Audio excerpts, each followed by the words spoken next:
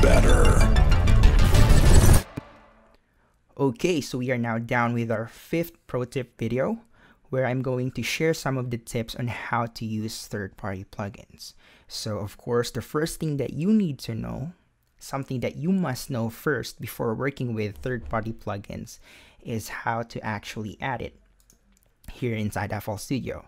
So as far as I can recall, I already included a tutorial on how you can customize, add plugins inside FL Studio, how you can classify stuff according to plugins on their workflow tip video.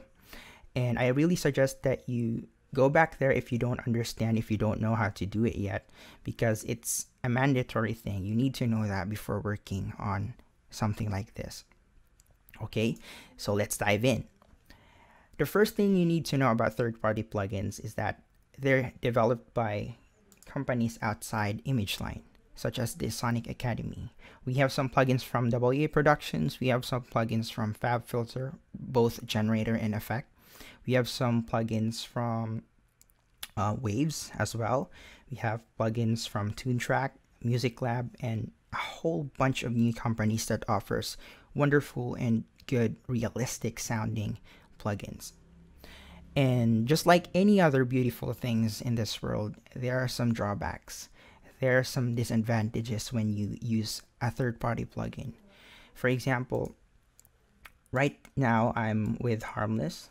So what I can do with Harmless is that I can use this feature called the Portamento and the slide. So pattern mode. But if I do that with a third-party plugin, in this case Anna, it doesn't work. But there's a workaround. You can just drag it on the playlist. You can automate the pitch right here, just like that. You can play it here. That's it. That's the workaround. The second drawback when using third-party plugin is that you can't automate right away. So let me show that to you. So if I use Harmless and I want to automate a certain parameter, let's say this decay right here, I can just right click and create an automation clip. Then there's your automation right there. You can now manipulate it.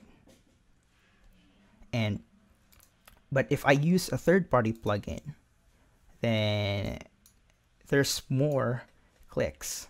So if I want to automate this face, I can't right click it and choose create an automation clip. So what I can do is I can tweak this a little bit, go to tools, last tweak, and create an automation clip. And there's your automation right there. But there are also some cool stuff about third-party plugins.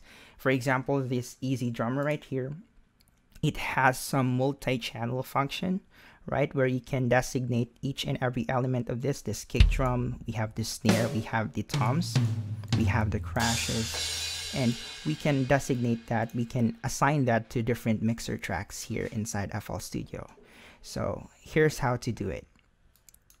You click this settings right here, you go to the settings right there, click processing, and you can assign each and every one of these routes on the mixer. So let's activate the multi-channel function inside the plugin itself.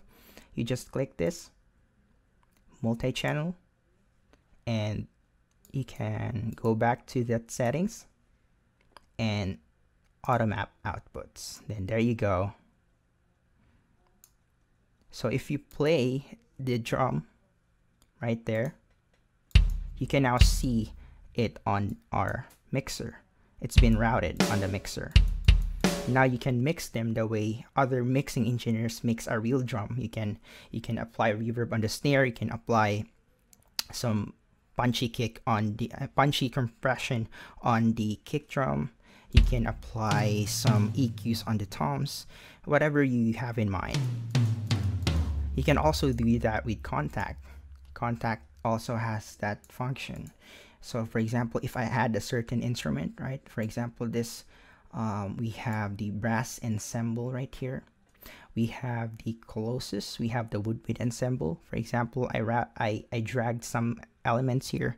In this case, I won't be able to do that because Contact is actually a CPU heavy software. So let's just leave that to the Ezdrummer. So what you can do is you can route it here. It's just an easy thing.